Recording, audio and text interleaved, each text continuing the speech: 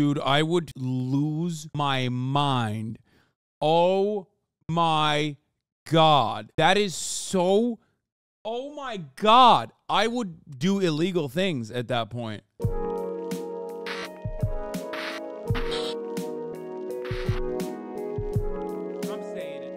Amglimpse is coming out with some bangers after bangers. Let's take a look at this one. Maybe when the contests go horribly wrong. A Nintendo Wii, a fistful of cash, naming rights, and even a jet. All of these were prizes in contests that have gone horribly wrong for different reasons. Corporate errors or miscalculations are usually the blame. But what happens when actual human lives are lost as a result? Nintendo Wii tomorrow morning. Are you ready? Absolutely. It's for my wife. Are you a good holder? I think so. On January 12th, 2007, oh, I remember this. Sacramento radio station KDND's Morning Rave Show held an on-air contest called Hold Your Wii for a Wii. Basically, contestants in the studio had to drink as much water as they could without urinating. Whoever drank the most would win a Nintendo Wii console. Jennifer Strange, a 28-year-old mother of 3, was one of the 17 contestants that day. She was eager to win the Wii for her kids, as they were sold out. She didn't even die because she held her pee. She died because she drank a lot of water, right? Isn't that what it was? She got water poisoned. Almost everywhere at the time. Contestants were each handed Spoiler 8 alert. ounce or 240 milliliter bottles of water to drink at 15-minute intervals. The quantities of water got increasingly larger as the competition progressed, and people would drop out when their bladders got too full.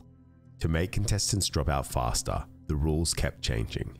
The intervals were decreased to just 10 minutes. Then eventually, the few final contestants had to finish up their bottles of water in 2 minutes.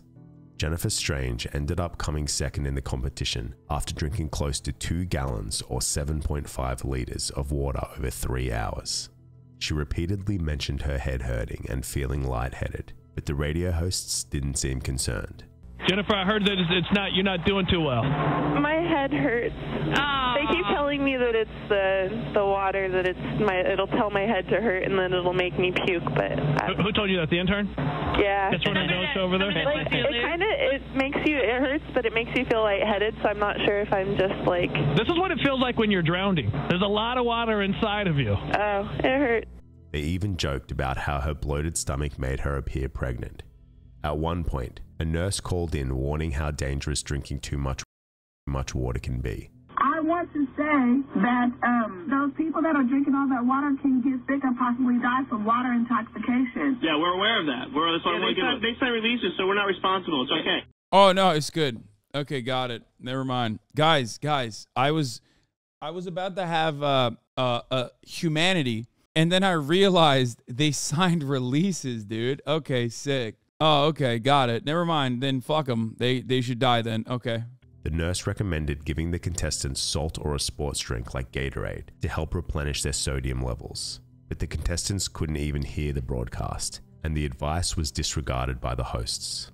They joked several times throughout the show about contestants dying and how they were not liable because of the waivers that were signed. Oof. Hey, Carter, is anybody dying in there? We got a guy that's just about to die. Oh, good. Make sure you sign that release. We laugh at that. Did these guys go to jail? Yeah. Make sure he signs the release. Get the insurance on that, please. At the end, Jennifer was awarded Justin Timberlake concert tickets for being the first runner-up. After the contest was over, Jennifer's head pains worsened. She called her colleague Laura Riots in tears, saying that she was suffering from an intense headache. Laura called Jennifer's mother, who rushed to her daughter's home in Rancho Cordova. Jennifer had... See, a lot of people constantly tell me, Hasan, why the fuck are you drinking so much Mountain Dew? I will never die of water poisoning, okay? died in her home just 6 hours after the contest ended. A coroner's report revealed that Jennifer had died. No. They have some pretty dog shit lives now, though. Don't worry. The main brother's guy killed a bunch of people recently. Wait, what? The main guy's brother killed a bunch of people recently? What the fuck? These guys are just like, they can't stop doing murders? What's happening? Died of water intoxication. The rapid consumption of water created an imbalance of electrolytes, which caused the brain and cells in her body to swell. The Sacramento County Sheriff's Department announced that they would not be investigating Jennifer's death. Why? Because they were probably fans of the fucking show. That's why. How do you not investigate that?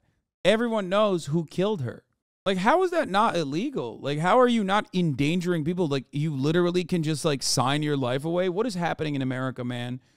actually what the fuck is happening in the United States of America. Brother, you can't just be like, hey guys, today we're gonna fucking bungee jump or something, and then like and after like the 11th time that people are bungee jumping, like the wires are actually becoming very dangerous and can snap, and people are calling in to be like, hey, the wires can snap, you probably should stop. And then they're like, oh, well, they signed a waiver. Who cares? Like, the waiver is not, people literally think that like if you sign a waiver, then, you know, your rights, you've signed your rights away. That's not the case. You can still sue, and you should still sue. In this situation, the government should do something about it, which is wild that they didn't, because it's not like it's not like a fucking spell that they cast, like a protective spell that they cast over themselves. Like, you can't put someone under undue risk. Like, there is still such a thing as criminal negligence, you know? There was no evidence of criminal misconduct. The morning rave show was immediately cancelled, and 10 radio station staff members were fired, including the 3 on-air hosts, Adam Lucas Cox, Steve Maney, and Patricia Trish Sweet. On January 18th, 2007, Jennifer's husband, William Strange, filed a wrongful death lawsuit against the radio station's parent company, Entercom. The trial began in September 2009 in Sacramento. Attorney Roger Dreyer, who was representing the Strange... Yeah, that's the other part of it. You can't sign your life away. They put Dr. Gavorkian in jail for like 30 years for assisted suicides. Exactly. Like, what the fuck? And some of those people literally like were terminal cancer patients. You know what I mean? Like, they wanted to alleviate pain. My man said Gavorkian, by the way. I met Dr. Gavorkian when I was 12. Damn. Was he trying to kill you? What's happening? Family argued that Jennifer's death was completely preventable, and that the radio station was well aware that their contest could lead to a death. No medical professionals were ever consulted, nor was there a doctor in the studio on the day of the contest, and several contestants had complained of pain and discomfort throughout the morning. Prior to the contest starting, the hosts even mentioned the case of Matthew Carrington, a 21-year-old college student who had died of water intoxication during a fraternity hazing. The hosts used Matthew's death to depict the edginess of their contest and attract more listeners. Oh my God, they literally fucking, Jesus Christ. They absolutely knew that you could die from water intoxication. That's why they kept making jokes about it. On October 29th, 2009, the jury awarded Jennifer Strange's family $16.5 million in damages and found Entercom Sacramento to be 100% at fault for her death. They fucking should have sued the police too for not prosecuting the DJ. Here's the main DJ's family history sins. In his book, Cox wrote that he struggled to find work after Strange's death, but nobody was going to hire a DJ with a reputation as a killer. I was branded with a cruel and false charge, he wrote in his book. He has since found work at other radio stations. Now, Cox is listed among 48 potential witnesses the prosecution could call in its case against his sister, Lori. Lori is currently being held on $1 million bond at the Rexburg, Idaho jail and faces 2 counts of felony desertion of a child and the disappearance of her children, Joshua J.J. Wallow, 7, and Tylee Ryan, 17, who were last seen in September. Lori also faces misdemeanor charges of resisting and obstructing an officer, solicitation of crime and contempt, according to the Madison County, Idaho Prosecutor's Office. Lori's other brother, Alex Cox, died December 12th, and his death is currently under investigation. On July 11, 2019, Alex shot and killed Lori's 4th husband, Charles Wallow. Alex told the police he acted in self-defense when he shot Charles, according to the body cam footage released by Chandler Police Department. Alex was not in charge in the incident. Wait, this is that Lori? This is this lady is the sister of the DJ. They have since found Lori's kids dead and buried at the property. That's wild, dude. Death. The KDND radio station was shut down in February 2017. In 1984, PepsiCo introduced a lottery-style promotional campaign to win market share against its rival, Coca-Cola. A 3-digit number and a cash prize amount were printed on the underside of the bottle cap of every PepsiCo drink. Each day, a different winning number would be announced, and the holders of the bottle caps could redeem a prize. The campaign was a huge success in the United States and South America, and was eventually rolled out in the Philippines in February 1992. The prizes range from 100 to 1 million pesos, which was the equivalent to $40,000 US in 1992, and was over 600 times the average monthly salary in the Philippines at the time. Every night, the winning number would be announced on the evening news program TV Patrol. The numbers were carefully controlled, and there was a very small number of bottle caps bearing the 1 million pesos prize in circulation. The campaign was hugely popular and a massive success for Pepsi sales. Over the next few months, Pepsi increased its market share in the Philippines from 19.4% to 24.9%. By the time the campaign ended on the 8th of May, 51,000 people had won the smallest prize of 100 pesos, while 17 lucky people took home the 1 million. The Number Fever campaign was such a hit that it got extended for another 5 weeks. That's when disaster struck. On the evening of May 25th, 1992, hundreds of thousands of people across the Philippines tuned into TV Patrol to see what the winning number was, as they had done every night for the past few months. That night, the number was 349. However, 349 had already been allocated as a non-winning number during the original run of... My Starfield is downloaded already. I don't even know if I can play it yet, though.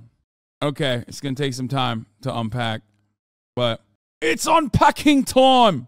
All right, let's continue. But everybody knows I hate Todd Howard because he's white. The campaign. So there were 800,000 of them floating around the Philippines. Usually, only a few people would turn up to Pepsi bottling plants to collect major prizes. But that night, tens of thousands of ecstatic people came forward to redeem their prize. Some households even had more than one winning bottle cap. They all thought they had just become millionaires. An emergency meeting was called at 3 a.m. and PepsiCo Philippines executives determined a computer error resulted in the incorrect announcement of the winning number. The following morning, a different winning number, 134, was announced by the newspapers, indicating that that was meant to be the real winning number, but it just added to the confusion. A few days later, it was announced that PepsiCo would be offering 500 pesos as a gesture of goodwill to those who held 349 bottle caps. About 486,000 people accepted, but thousands of people were still demanding their rightful prize of 1 million pesos. Peaceful protests were held outside the PepsiCo head offices and the government buildings. 349 claimants formed organized consumer groups and called for a boycott of Pepsi products. However, the protests escalated and turned into violent riots over the coming months. PepsiCo executives began to receive death threats, and dozens of company trucks were attacked, overturned, or burned. On February 13, 1993, a Molotov cocktail was thrown at a Pepsi truck in Manila, and sadly, a school teacher named Anacita Rosario and an unnamed 5-year-old girl were killed, with several others getting injured. In May 1993, a grenade was thrown into a Pepsi warehouse in Davao and killed 3 employees. About 22,000 people took legal action against PepsiCo. 700 civil suits and 5,200 criminal complaints for fraud and deception were filed. A $400 million class action suit was even filed against PepsiCo in New York, but ended up being dismissed. In January 1993, Pepsi paid a fine of 150,000 pesos to the Department of Trade and Industry for violating the conditions of their promotion. In June 1996, plaintiffs in one of the lawsuits were each awarded 10,000 pesos, about $380 at the time. That's crazy. One lawsuit was escalated to the Philippines Supreme Court, and in 2006, it was ruled that PepsiCo could not be liable for any more damages, and the issues surrounding the 349 incident were laid to rest. In 1996, PepsiCo would be embroiled in another promotional campaign gone wrong, this time in its home country, the United States. Pepsi Stuff was the largest promotional campaign in the company's history, and another effort to win market share against its rival Coca-Cola. It was simple. Customers would accrue Pepsi points when they bought Pepsi products, which could be exchanged for items like t-shirts, jackets, sunglasses, bags, and bikes. Pepsi Stuff catalogs and order. This was so poppin' back then. Like Camel did this too for cigarettes. I think even Marlboro did it. This shit was fire. forms were distributed across the country. The total value of all the merchandise was I assume we're going to find out that it wasn't fire, but considering that the title is When Contests Go Horribly Wrong. $125 million. The TV ad for the campaign featured a Harrier fighter jet, valued at $37.4 million at the time, and was depicted with a price tag of 7 million Pepsi points. 21-year-old business student John Leonard. Oh my God, wait. They got this from... Dude. Wait, isn't that from when they sold Pepsis to USSR? They had literally a fucking... they had a carrier. No, it's a Harrier, but like, didn't Pepsi also at one point, like around this time, own a actual Harrier as a U.S. Marine jet? Okay, but like, maybe they fucking got the Harrier in exchange for like a sub, like a Russian sub. Well, it wasn't just a sub. It was like an aircraft carrier, I'm pretty sure. Yeah, Pepsi once had the 6th largest navy in the world. USSR and Pepsi cut a deal where the Soviet Union would provide vodka from a state-owned brand, Stolichnaya, for resale in the U.S. in exchange for Pepsi. And then by late 80s, the USSR's agreement with Pepsi was due to expire. However, unlike in previous years, their vodka wouldn't be enough to satisfy the American company. So, due to the Soviet invasion of Afghanistan, which led to American people boycotting Russian products, including vodka, Swedish vodka Absolut, quickly surpassed Stolichnaya. The Soviets didn't want to lose Pepsi, so they opted for a rather unorthodox trade with the soda company. In exchange for his product, they gave Pepsi a fleet of ships, including 17 submarines, a frigate, a cruiser, and a destroyer. Oh, I guess Donald Kendall responded saying, "I'm dismantling the Soviet Union faster than you are." From Seattle, Washington, saw the ad and decided to test if he could win himself a fighter jet. Initially, he attempted to buy Pepsi products to accumulate the points, but quickly realized that he wouldn't be able to ever buy 7 million cans or bottles of Pepsi. He examined the label on the bottle and noticed fine print that revealed that Pepsi points could be purchased for 10 cents each. He realized that in theory, he could buy himself a $37 million fighter jet for just $700,000. Of course, John didn't have that kind of money, so he turned to his friend, Todd Hoffman. Todd was a millionaire businessman in his 40s. The unlikely friends met on a mountaineering trip in Alaska, where John was working as a guide. They both shared a rebellious and adventurous spirit, and Todd immediately agreed to help raise the money for the jet.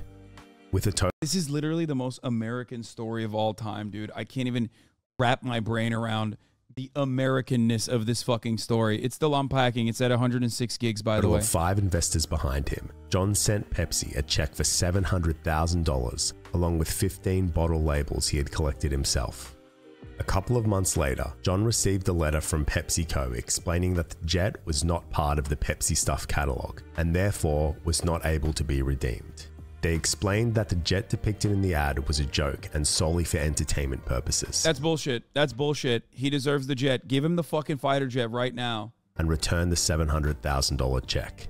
Dissatisfied, John hired a lawyer who hit back at Pepsi, pointing out that the commercial did not carry a disclaimer about the jet and demanded that they make arrangements for it to be transferred to John, or they would take legal action against them. PepsiCo went to court first to get John's claims to be declared frivolous. John responded by filing his own lawsuit demanding the jet. The case was brought to the U.S. District Court for the Southern District of New York, where John alleged both breach of contract and fraud on PepsiCo's part. In August 1999, Judge Kimber Wood ruled in favor of PepsiCo. That's so fucked up. God damn it, I hate this fucking court system. Dude, that's not just fraud. That's $700,000 worth of fraud. That is such unimaginable bullshit. Like, yeah, you don't get the fucking jet, but Pepsi should absolutely pay financial compensation. What the fuck? And it was found that the jet depicted in the TV commercial did not constitute an offer under contract law. That's so fucked up. The court also found that any reasonable person would understand that the jet was intended to be a joke and not to be taken literally.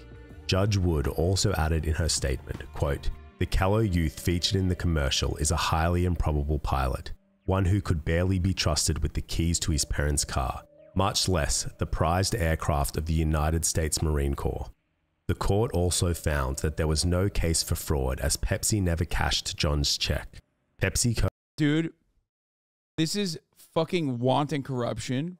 Straight up. It's just like, I'm not even joking right now. I'm so serious. Like, the Taco Bell pizza is like a Taco Bell flatbread and it's false advertising, yada, yada, whatever.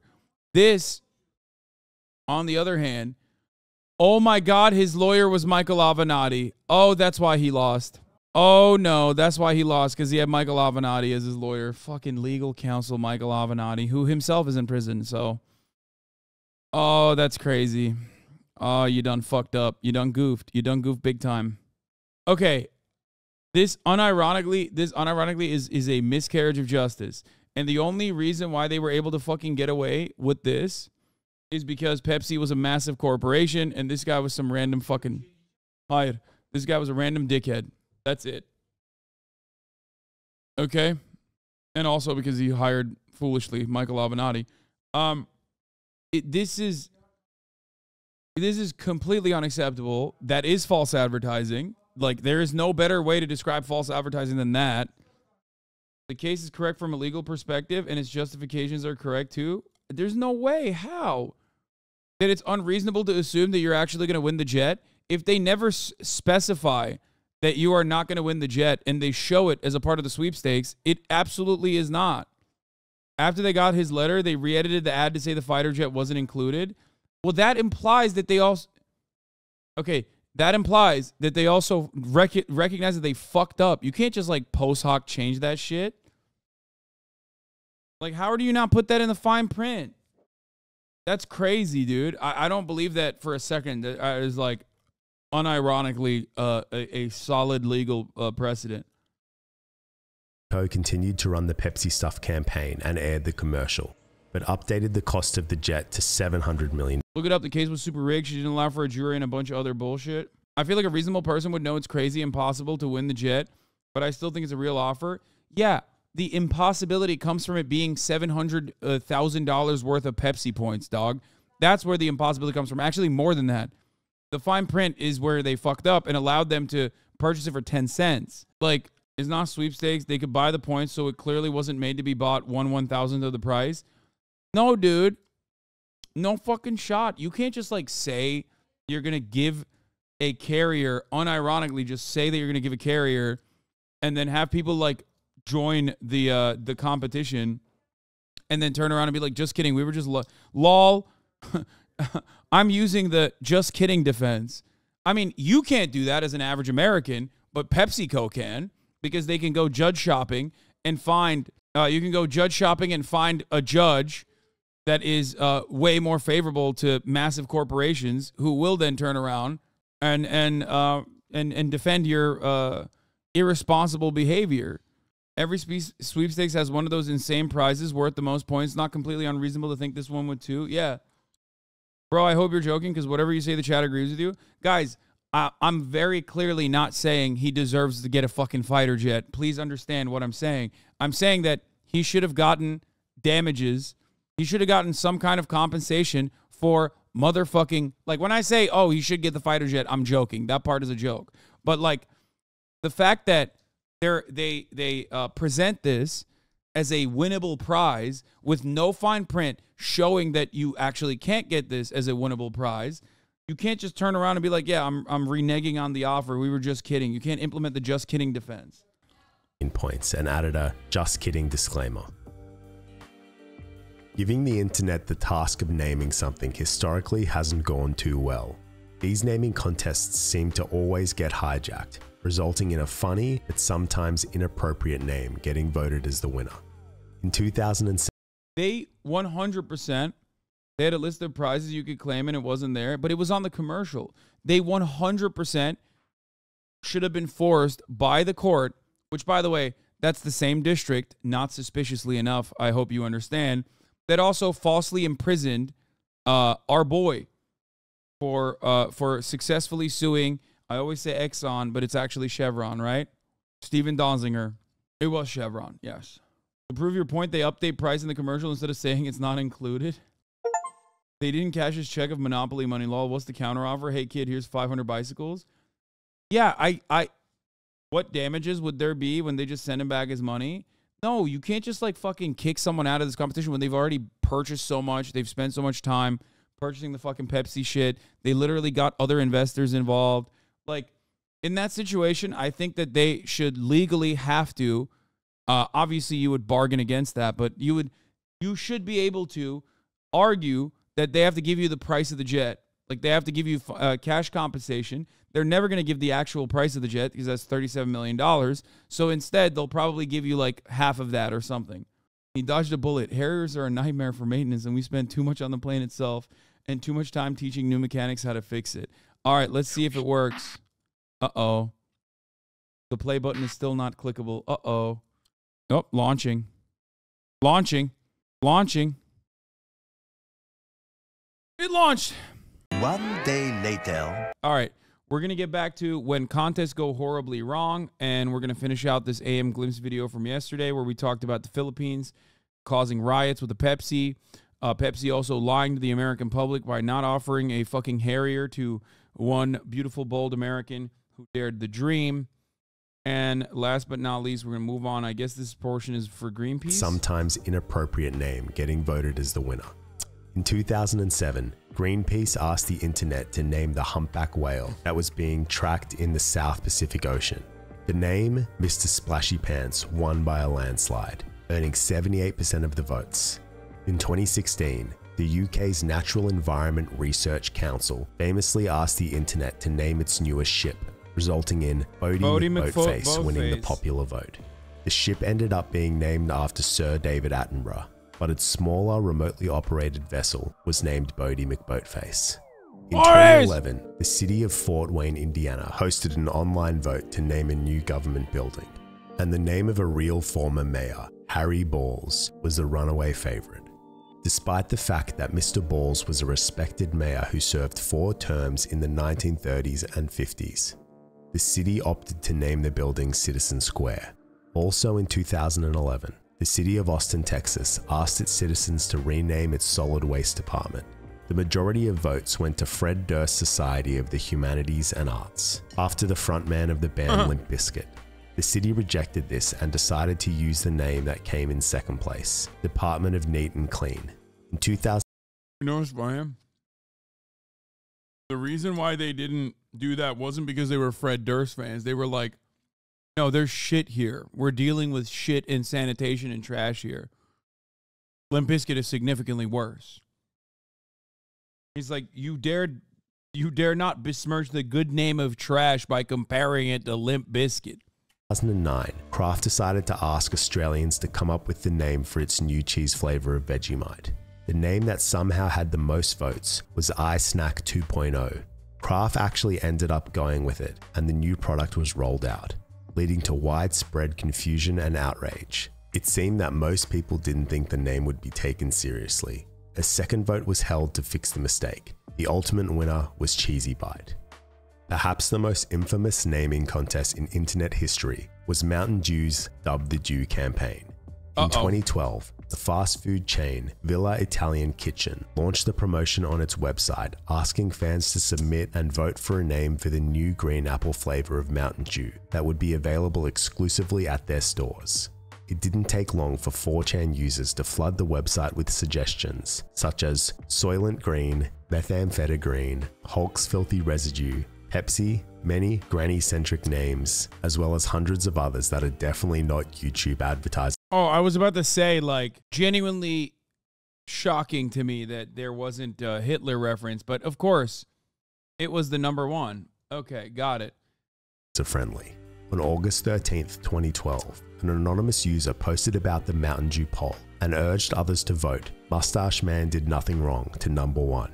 The Dub the Dew website also got hacked around this time, resulting in the addition of a Rickroll video pop-up, as well as a message at the top of the page that we also won't be risking reading out loud. Wait, what? That's crazy. You can't say Mountain Dew salutes to Israel Mossad for demolishing 3 towers on 9/11. Holy fuck, Haas showing his inability to hear music again. Limp Bizkit slaps. Brother, you can't say that. Loud. The following day, Mountain Dew tweeted about, quote, losing to the internet, and how they were helping Villa Italian Kitchen handle the fiasco. The website was taken down and the campaign was not relaunched. In March 2013, the new flavor was released as simply Apple Mountain Dew, but a year later was renamed to Electric Apple. In March 2020, 32-year-old father of three Mohammed Shalahan eagerly called into Singapore radio station Gold 905 to play the celebrity name drop game, with the hopes of winning $10,000. Players had to listen closely to a montage of 14 different celebrities' voices, each saying a word of the phrase Gold 905, the station that sounds good and makes you feel good. Over the last few weeks, people would call in with their guesses, while those listening along would take note of any correct answers and try and piece the puzzle together. Muhammad called in hundreds of times and had made it on air twice, but on April 21st, 2020, he knew he finally had all the right answers. Yeah, so I think I'm gonna win it this time round. Wow, I hope so. Now, I can only play you the clip once, so listen very closely. Are you ready? Yes, I am. I feel like these marketing campaigns were successful anyway. They had everyone talking and controversy just amplify them. When was the Mountain Dew 4chan one? Because I feel like that is the turning point for a lot of the 4chan stuff. Like back then it was like trolly. Yeah, 2012. So I think like that was like 4chan doing like lol Hitler memes, right? And then like by 2015, 2016, it was literally like, oh no, actually we like that. Like we unironically are that. You know what I mean? There's a point in the history of not even just 4chan, but like Poll, where Poll unironically and 4chan unironically across the board goes from like a bunch of, you know, neurodivergent kids hanging out online under the guise of anonymity, saying a bunch of unhinged shit, with like some people memeing about it, but most people not memeing about it, to like everyone being like, no, we're serious about this. It's kind of wild when you think about it. It's kind of wild when you think about it because like 4chan is literally responsible for QAnon. 4chan lore is when My Little Pony took over 4chan in 2011, 2012. It splintered into MLP and Hitler Kids. AHD, that was us at Something Awful. We were first. 4chan is also someone responsible for like multiple deaths. Oh yeah, for sure. I mean, they're responsible for a lot. I mean, it's not like one nerd, right? It's not one nerd that that caused any of this shit. But it is certainly a bunch of them that were able to take advantage of brigading. That's it. That's pretty much it. Brigading wasn't invented by 4chan or anything, but like brigading still to this day is very easily it's very easily done. You can absolutely brigade shit to change the attitude that people have towards a particular subject matter. Like you can do it all the time. It doesn't take that much. It's basically it is basically, I would say, what, like 100 people that are super dedicated to be able to brigade most things online. Okay, here it goes. Go 905. The station. That sounds good. And makes you feel good. Okay, have you got the names? Yeah. Go ahead. Okay, number 1, Tony Headley. Number 2, Madonna. Number 3, Maggie Wheeler. Number 4, Ellen DeGeneres. Number 5, Jim Carrey. Number 6, George Clooney. Number 7, David Bowie. Number 8, Belinda Carlisle. Number 9, Julie Andrews. Number 10, Lionel Richie. Number 11, Stevie Wonder. Number 12, Meryl Streep. Number 13, Michael Bublé. Number 14, Rebecca Lim. Check with the judge now. Hey, Shalihan, you got 13 correct names. 13 of them in the correct place. Not bad. Keep working on it. All the best. Okay, sure. Thank you so much. Thank you. Unfortunately, he was still one answer off. On May 6th, another caller, Jerome Tan, made his guesses. Okay, number 1, Tony Hadley. Number 2, Madonna. Number 3, Maggie Wheeler. Number 4, Ellen DeGeneres. Wait, so once he just put that out there, I don't understand. Like, it just doesn't matter? Number 5, Jim Carrey. Number 6, George Clooney. Number 7, David Bowie. Number 8, Belinda Carlisle. Number 9, Julie Andrews. Number 10, Lionel Richie. Number 11, Stevie Wonder. Number 12, Meryl Streep. Number 13, Michael Bublé. Number 14, Rebecca Lim. Let's hear from the judge. Wait, what? Jerome said the exact same answers as Muhammad, but he was the one who ended up as the winner. Confused, Muhammad contacted the station to ask why he hadn't won, and was told that his pronunciation of the name Tony Hadley was incorrect. Here is a side-by-side comparison of how Muhammad and Jerome pronounce the name. Dude, I would fucking lose my mind. Oh my God. That is so... Oh my God. I would do illegal things at that point. Tony Hadley. Tony Hadley. Other listeners also noticed that Muhammad had all the correct names back in April and took to social media to urge the station to make things right. Some even believed that Jerome had pronounced the name Belinda Carlisle incorrectly. Many pointed out Singapore uniquely has 4 official languages and a blend of accents, so variations of tones and pronunciations are common and accepted. However, the radio station doubled down on their decision and maintained that Muhammad mispronounced Tony Hadley and therefore could not be declared the winner. That's crazy, bro. They went the racism route. They were like, nah, fuck it, YOLO. We're just going extra racist with it. Fuck you. Fucking pieces of shit. Please tell me there's some restitution. The issue was getting significant attention online, and Muhammad felt Jeopardy does pronunciation too. It's bullshit. No, he fuck had that. enough support behind him to reach out to Tony Hadley himself, the former lead singer of English new wave band Spandau Ballet. To his surprise, Tony Hadley not only responded, but sent a video confirming that his pronunciation was correct. Hi, Mohammed Shelahan. This is Tony Hadley here from the UK. Now, I've listened back to the tape, and as far as I'm concerned, you pronounced my name absolutely correctly. Tony Hadley, you might have said Hadley, it's a slight accent, but as far as I'm concerned, you know, you said my name correctly. So you should be entitled to whatever the prize was. I mean, that's I'm not bullshit, dude. So I can't get involved to any extent, but as far as I'm concerned, you pronounced my name correctly. Gold 905 acknowledged Tony Hadley's video, but reiterated that Muhammad's answer was not correct and that their Dude, why are they so adamant, dude?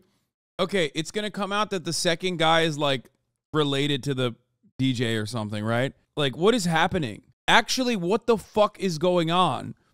They're tripling down. They need to be punished. They need to be punished for this. Jeopardy clawing back a correct answer because of pronunciation. Lost a lot of money because of 2 letters. That's right. He pronounced the word gangsta apparently incorrectly. Take a listen to this.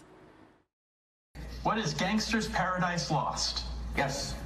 Our judges have reevaluated one of your responses a few moments ago, Nick. You said gangsters instead of gangstas on that song by Coolio. So we take 3,200 away from you, so you are now in 2nd place. Oh my God.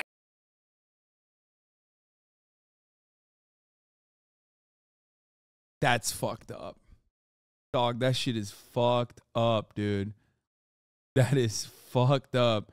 Even then, the Tony Hadley thing, way worse. Okay?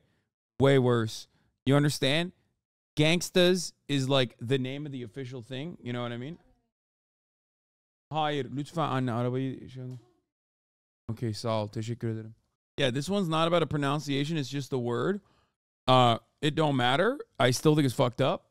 However, the other one is way worse. This other one is way fucking worse, dog. Are you kidding me? Decision was final. However, the station announced they would offer Muhammad $5,000 as a consolation Nope, not prize, enough. Fuck half that. the Nope. amount of the full prize. Nope, give him the full price, bitch.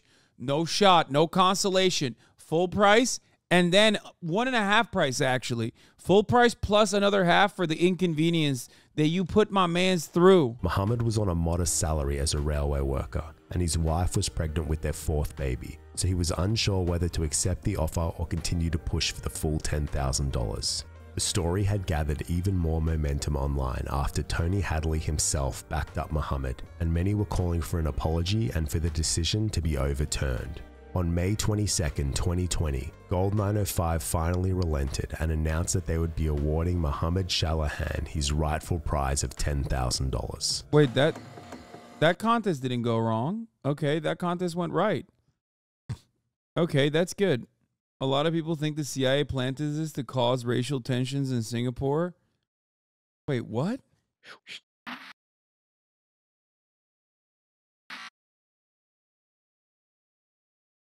JK, I made that up. I don't know what I'm saying. Like, what the fuck?